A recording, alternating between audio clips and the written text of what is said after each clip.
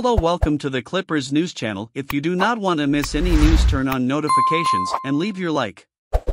Russell Westbrook hits a new low with Clippers, and things aren't likely going to be looking up anytime soon. Russell Westbrook played pretty well to start the season, all things considered.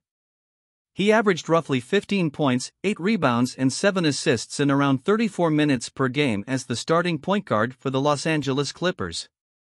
They were plus 64 in the minutes he played in those games and started the season with a 3-2 record.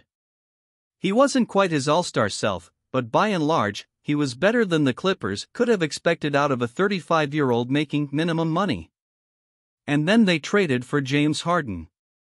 In 5 starts alongside Harden, Westbrook's field goal percentage plummeted roughly 10 percentage points. His scoring, rebounding, and assisting all dipped considerably. The Clippers lost his minutes by 27 points. They were even worse in the minutes he specifically shared with Harden. They went 0-5 overall in the games they started the former Oklahoma City and Houston teammates together. And then they pulled the plug. Westbrook returned to the bench role he held with the Lakers, and for the most part, the team got better. They won their first 3 games with Westbrook as a reserve, even if he was playing considerably fewer minutes.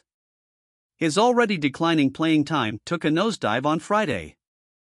In a 116-106 loss to the New Orleans Pelicans, Westbrook played just 14 minutes.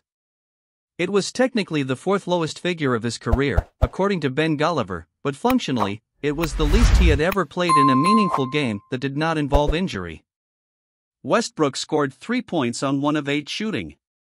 Harden wasn't much better, making just 2 of his 8 shot attempts, but he played 37 minutes. That appears to be the plan moving forward. Harden and Westbrook can't function together.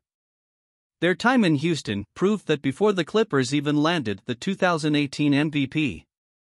Those suspicions have thus far been confirmed.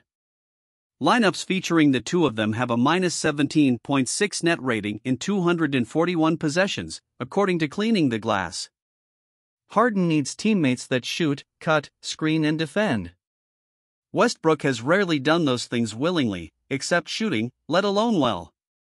Westbrook's success relies on having the ball in his hands as frequently as possible. The Clippers saw what that looked like at the end of last season and the beginning of this one. It went well on paper. The Clippers still decided he wasn't good enough. That was the fundamental conclusion that drove the Harden trade. Their histories together proved they couldn't coexist. Adding Harden meant minimizing Westbrook or excising him entirely. This is all speculation at this point. One key Clipper could tweak an ankle tomorrow and suddenly Westbrook's on-ball talent might become more important to them. But that's seeming less and less likely with each passing game. The Clippers went all in on becoming a Harden team. There's just not a place for Westbrook on such a team. More updates and latest news we will bring here for you. So like and turn on notifications so you don't miss any news.